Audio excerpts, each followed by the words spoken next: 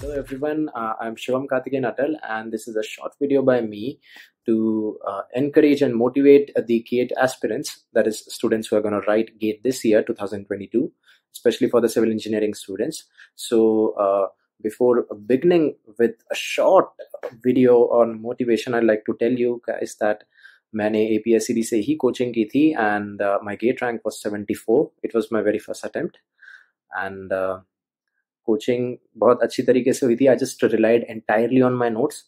तो मैंने नोट्स काफ़ी अच्छे से किए थे, प्रीवियस ईयर वगैरह सब लगा रखे थे.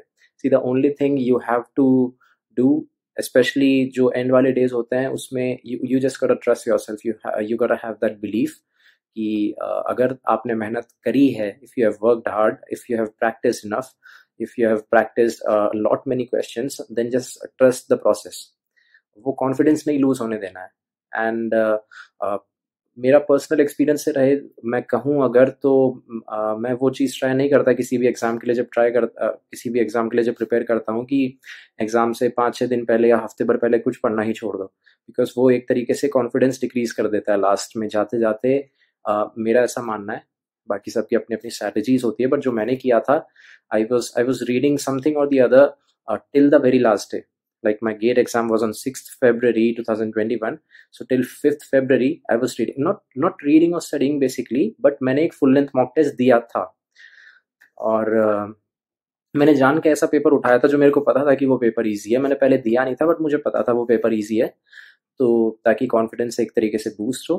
तो एंड के डेज में मैं यही बोलूँगा कि just do those things which boost up your confidence, और रिवाइज अच्छे से करते रहो. Important subjects specifically geotech, environment, maths, इनको अच्छे से रिवाइज करते रहो ताकि इजी क्वेश्चंस आएंगे जो इनके you don't miss out on them. And रही बात और कैसे डील करना चाहिए स्ट्रेस और एंजाइटी, तो होगी. ऑनेस्टली बोलूँ तो I couldn't sleep on the exam day.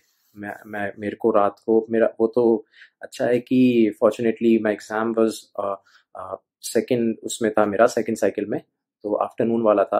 But मेरे को सुबह 5 बजे जाके नींद आई, तो एंजाइटी से you just can not eliminate that. वो तो आएगी ही आएगी. You have to understand it, और you have to think of it as a part and parcel of this preparation journey, जो एक लास्ट स्टेप होगा. But at the same time वो confidence अपना लूज मत करना कि यार अच्छे से नींद कंप्लीट नहीं हो रही, लास्ट के कुछ दिन नींद नहीं आ रही, टेंशन ज़्यादा हो रही है. बट कोई बात नहीं, अगर if you have worked hard, if you have studied hard, तो just believe in that and everything will go good.